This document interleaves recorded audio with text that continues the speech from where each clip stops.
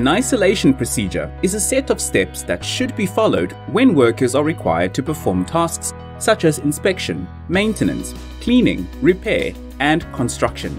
Before any of these tasks are performed at the plant, where practical, the plant must be shut down and its energy sources locked out and tagged as part of the isolation procedure. This will ensure the safety of those doing the work. Example of energy sources that need to be locked out and tagged are electricity, hydraulic pressure, compressed air or gas, kinetic spring tension, and moving parts.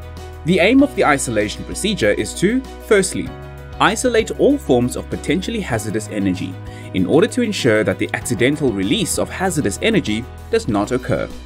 Secondly, control all other hazards to those doing the work. Lastly, ensure that the entry to a restricted area is tightly controlled.